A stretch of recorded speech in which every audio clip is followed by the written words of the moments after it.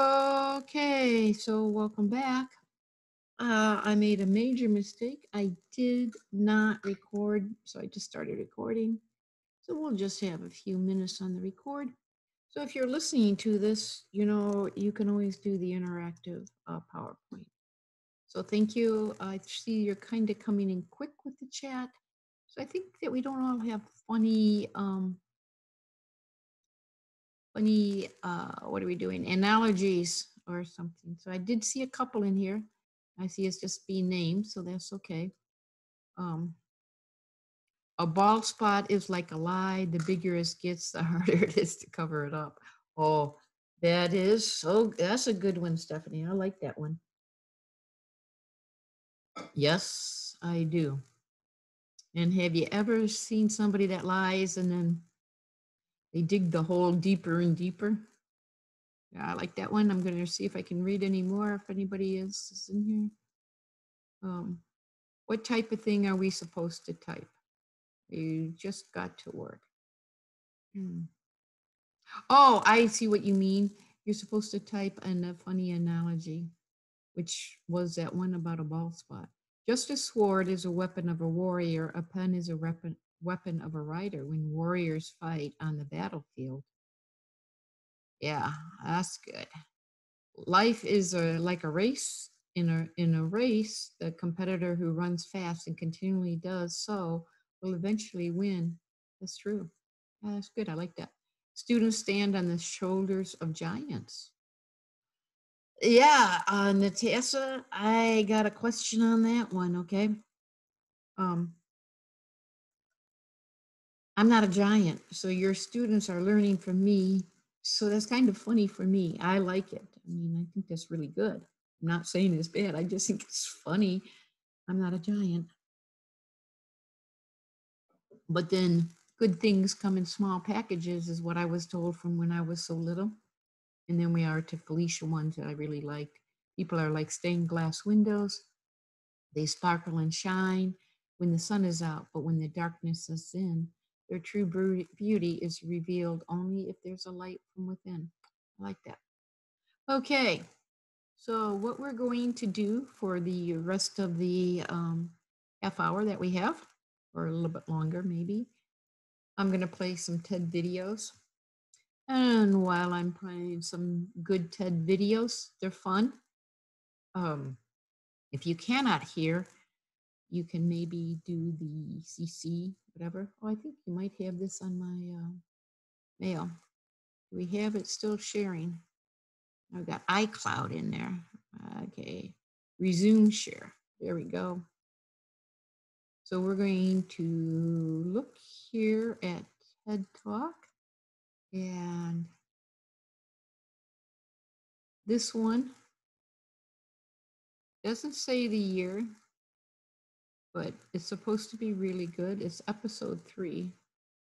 Have others? Yeah, I did. So we're going to go on this one. No, I'm going to go on the first one that I liked. So this is metaphorically speaking, and I'm going to screen share first.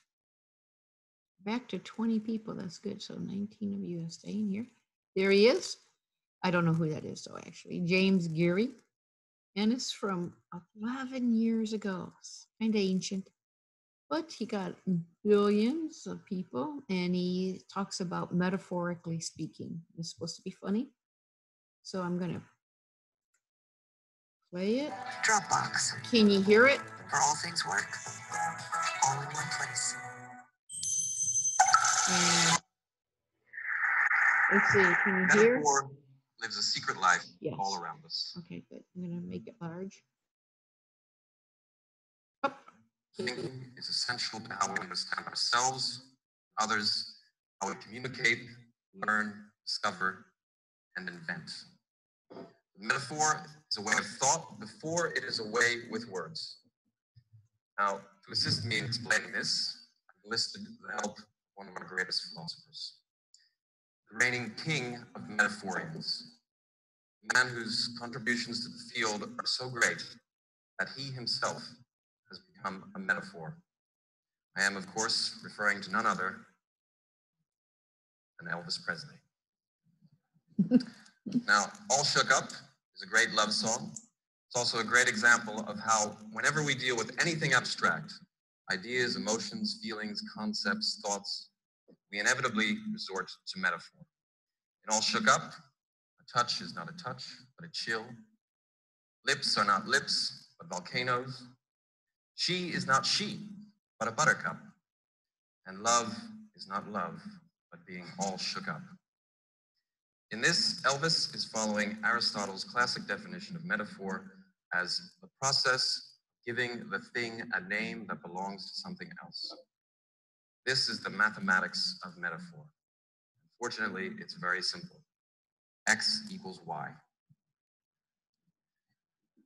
This formula works wherever metaphor is present. Elvis uses it, but so does Shakespeare. His famous line from Romeo and Juliet, Juliet is the sun. Now here, Shakespeare gives the thing, Juliet, a name that belongs to something else, the sun. But whenever we give a thing a name that belongs to something else, we give it a whole network of analogies too. We mix and match what we know about the metaphor's source, in this case, the sun, with what we know about its target, Juliet. And metaphor gives us a much more vivid understanding of Juliet than if Shakespeare had literally described what she looks like. So how do we make and understand metaphors? This might look familiar. First step is pattern recognition. Look at this image. What do you see? Pac-Man. Three wayward Pac-Men and three pointy brackets are actually present. What we see, however, are two overlapping triangles. Metaphor is not just the detection of patterns, it is the creation of patterns. Second step, conceptual synesthesia. Now, synesthesia is the experience of a stimulus in one sense organ in another sense organ as well, such as colored hearing. People with colored hearing actually see colors when they hear the sounds of words or letters. We all have synesthetic abilities. This is the Buba Kiki test. What you have to do is identify which of these shapes is called Buba and which is called Kiki. If you're like 98% of other people, you will identify the round amoeboid shape as Buba and the sharp spiky one as Kiki. Can we do a quick show of hands? Does that correspond? Okay, I think 99.9 would about cover it. Why do we do that? Because we instinctively find or create a pattern between the round shape and the round sound of Buba and the spiky shape and the spiky sound of Kiki. And many of the metaphors we use every day are synesthetic. Silence is sweet. Neckties are loud. Sexually attractive people are hot. Sexually unattractive people leave us cold. Metaphor creates a kind of conceptual synesthesia in which we understand one concept in the context of another. Third step is cognitive dissonance. This is the stroke test. What you need to do here is identify as quickly as possible the color of the ink in which these words are printed. You take the test now.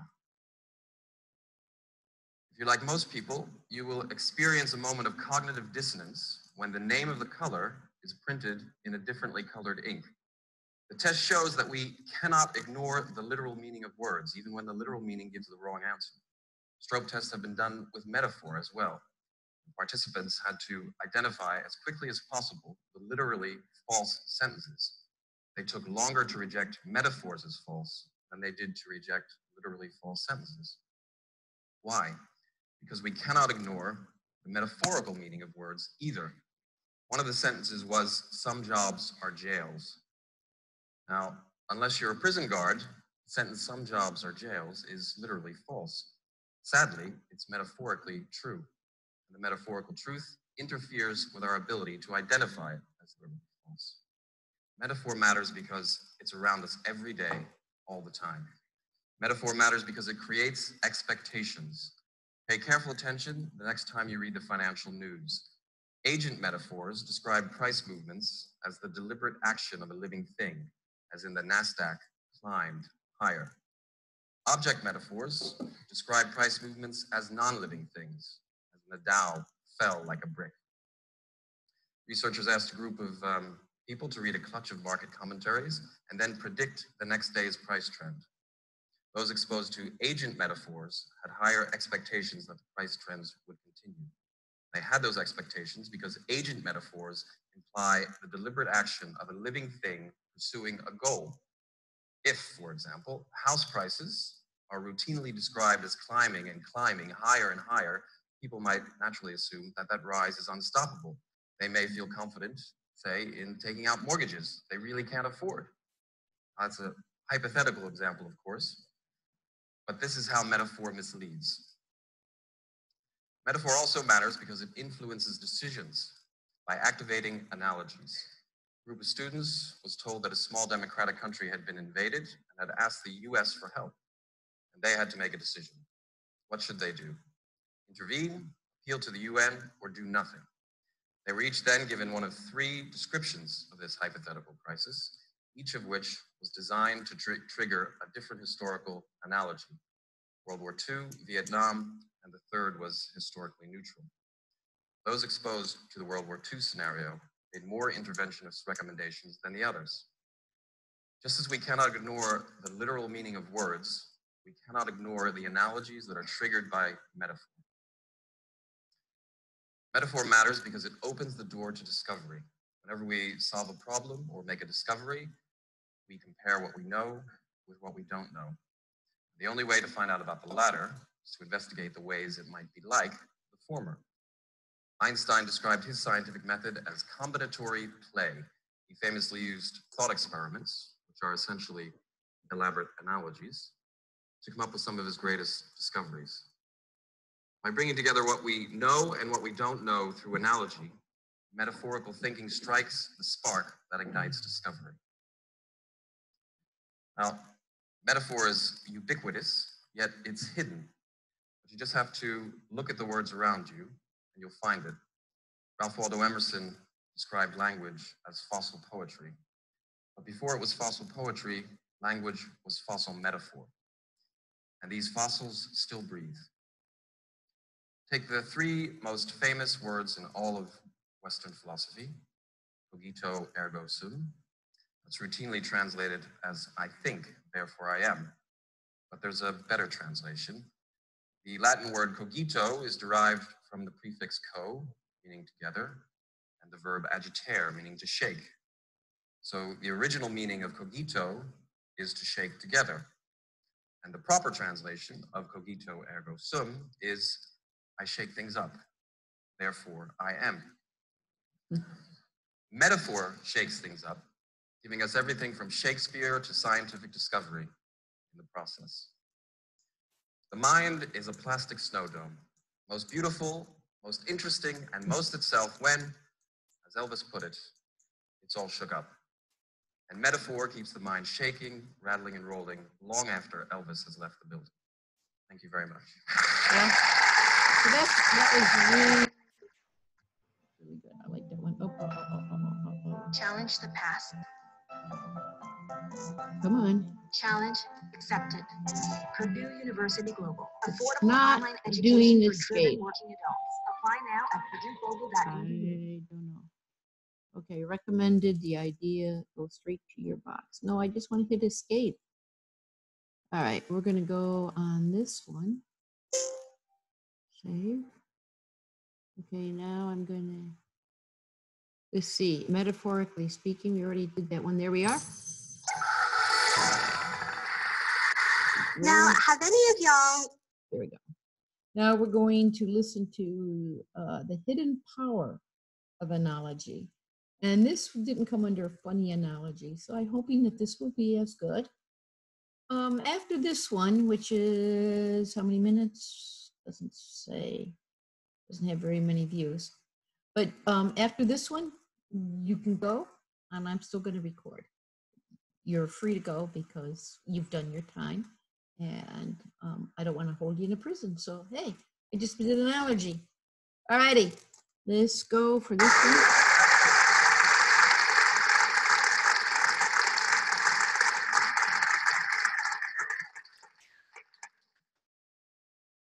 Let me tell you a story. When I was 34, Oh, What happened there? Let me see. I got the chance of a lifetime. A job interview at the White House. I'm a presidential speechwriter. Unfortunately, as I sat there watching the chief speechwriter read through my resume, he started frowning. And he looks up and he says, "There's a lot of other projects going on. What's this about building a cork boat?" And I told him the truth that since the age of 7, I'd been saving corks from wine bottles to build a Viking ship. And that my plan was eventually, when I had enough, got the boat built, to take it on an epic voyage through the canals of French wine country. And he just looked at me like, who is this nut job? And I could feel the entire interview and my shot at the White House slipping away. I didn't know what to say. And then all of a sudden, this analogy pops into my head. And I said, "Sir, building a cork boat and writing a good speech are a lot alike. In both cases, take a jumble of small things, corks or words that don't do much on their own. But if you put them into just the right order, they'll take you on an amazing voyage." He got the analogy, and I got the job. And that's the thing about a good analogy at the right moment, because it helps people see things from an entirely fresh perspective. And tonight I'm going to talk about the impact that analogies can make on the world, and how each of us can strengthen our own analogical instinct. First, some of you might be wondering, what exactly is an analogy? After all, they come in a lot of different disguises: metaphors, cliches, parables, proverbs, legal arguments. Here's a useful definition. At its core, an analogy is a comparison that asserts similarities between two different things. And whether we realize it or not, we make analogical comparisons all the time. For example, when we use our phones to navigate and get from A to B, we follow the blue dot on the screen, and we're looking up and comparing that to the real world around us. That map is a two-dimensional analog of the three-dimensional world. And intuitively, we just filter out everything that's different about the two, and almost everything is, to zero in on the relevant similarities that get us where we want to go. And that capacity to filter and compare is our analogical instinct hard at work. Now, as we navigate the world of ideas, a good analogy as a creative catalyst can take us places we never even imagined. For example, what do pigs and cars have in common? Most of us would say nothing. But in 1913, a Detroit mechanic named Bill Clan took a trip to Chicago, where he went on a tour of the Swift meatpacking plant. And Swift had this incredibly efficient system for dismembering and processing millions of pigs and sheep and cattle every year. And it was simple. They hung the carcasses on an overhead track from a hook and assigned butchers to make a designated cut. They'd slide the meat on down to the next butcher for the next cut, and so on. And Clan, who worked for the Ford Motor Company, drew an analogy. And he asked himself, well, if they can use a moving track to disassemble pigs, why couldn't we just reverse the process to assemble cars?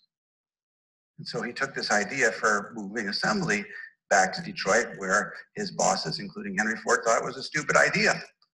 But he insisted, no, this is going to change the world. This is revolutionary. Give it a try. And they put in a line, actually when Henry Ford was out of town on business. And lo and behold, it made a dramatic and immediate impact. Before the line went in, it took a team of workers about 12 and a half hours to make a Model T. With the line, 90 minutes per car. And that let Ford make a lot more cars at a lot lower cost. double wages, and create the first mass market for automobiles in America. And even more importantly, it completely revolutionized manufacturing and every other industry, unlocking trillions in economic potential and changing the course of history. And that's the great thing about a great analogy. It can show us entirely new ways of getting a job done, better ways of getting a job done. But be careful, because if we choose the wrong analogy, it can have terrible consequences and lead us astray. Ask yourself, why does the United States incarcerate 2.3 million people? That's a quarter of the world's entire prison population. Well, one major contributing factor is a very seductive, yet flawed analogy. And here's how it happened. In 1994, a father whose daughter had been murdered in a botched robbery by a pair of convicted felons led a ballot initiative in California to require mandatory sentences of 25 years to life for a third felony conviction. And he called it 3 strikes and you're out. And 3 strikes was an easy sell. After all, baseball is fair. Everybody plays by the same rules, and everybody is held accountable for their errors. And California voters passed it in a landslide, and about half the other states followed suit with their own version of 3 strikes laws. Now, did this take violent felons off the street? Absolutely. Unfortunately, it caught a lot of other people as well, because judges who had previously had some discretion in sentencing were now required by law to sentence all third strikes to long sentences, whether that third strike was a shoplifting a video or stealing loose change from a parked car or passing a bad check. And what did this do? It filled up our prisons at a cost of now $75 billion a year, and thousands of ruined lives. Now, the problem, so we have to revisit the analogy and ask, why should baseball be the model for sentencing policy? And the problem is not that 3 strikes and you're out, it oversimplifies things, because all analogies simplify. That's what they're supposed to do. It's that the emotional appeal, baseball is fair, distracted millions and millions of voters from more relevant, disqualifying differences between the game of baseball and criminal justice. But before we dismiss emotionally appealing analogies, we need to recognize that those emotional appeals can be extraordinarily empowering as well. A few minutes ago, I talked about using our phones to navigate. Well, when I was growing up here in Ann Arbor, you couldn't just slip a computer in your pocket. It took up the mainframe here at U of M, took up the entire floor of a building right next door. The building's gone, and so is the mainframe. But the other thing was that you had to be a techie or a scientist to use it. And computers were something that to most people were alien and unfriendly. Steve Jobs changed all that with an explicitly friendly analogy. The desktop, along with the intuitive digital icons of tools that people already knew how to use. Folders, documents, scissors, trash can. And he reasoned that if people felt comfortable using those tools on a regular physical desk, they ought to be just as comfortable using them in a digital equivalent. Now, of course, it wasn't his idea originally. The concept was first developed at Xerox, but management there didn't recognize its potential. Jobs did, and put it to work designing and launching the Mac in 1984. And almost overnight, millions of people could suddenly use a computer, but more importantly, they wanted to use a computer. And that democratized computing power. It reshaped our relationship with information, and it revolutionized the way that millions and millions of people work and communicate today. Now, you might say, oh, the desktop, that's obvious. Or the moving assembly line, duh, anybody could have thought of that. But they didn't, because those underlying analogies were not obvious, or else other people would have exploited them. And similarly, you might say that 3 strikes and you're out was obviously a dumb analogy. But yet millions of people rushed to embrace it. So my point is not that analogies are good or bad per se, but that we as citizens need to think very critically about those we encounter, because they shape how we respond to challenges and opportunities. Someone asked Thomas Edison once, what qualities do you look for in an inventor? And he said 3 things. First, imagination. Second, persistence. And third was a logical mind that sees analogies. And that's because we can only explain or invent something new by recombining or reconfiguring or reimagining what we already have or know.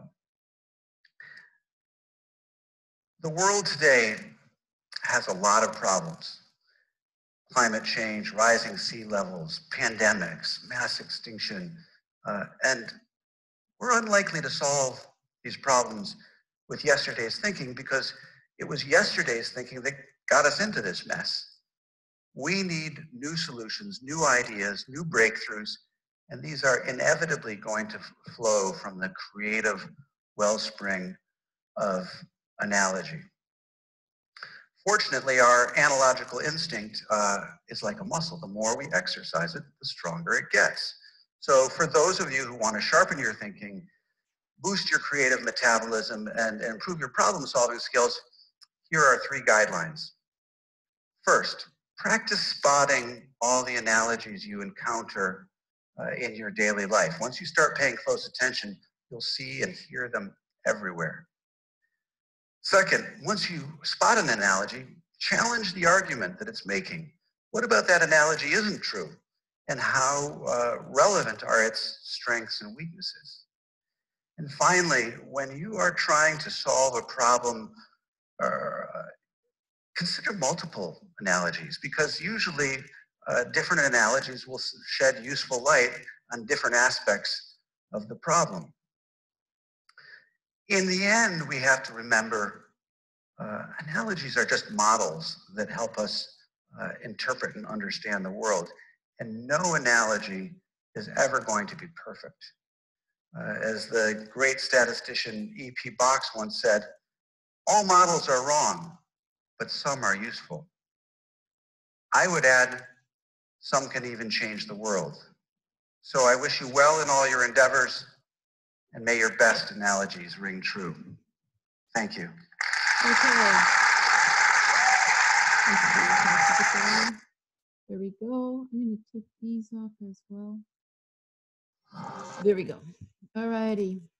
So that should conclude our day together, because we just spent about 2 hours, 45 minutes. So I think that's long enough. So I think I will say goodbye, and I will get those papers graded. Hopefully no later than early tomorrow morning, early meaning 10 or 11 because I hike in the morning and I'm not going to be back. Just got to take my car in for repair, which wish I had an analogy for that. So count your analogies and we'll talk to you later. Okay?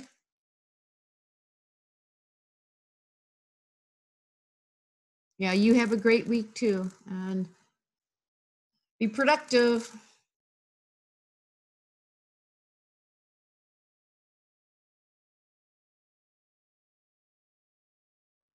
Okay.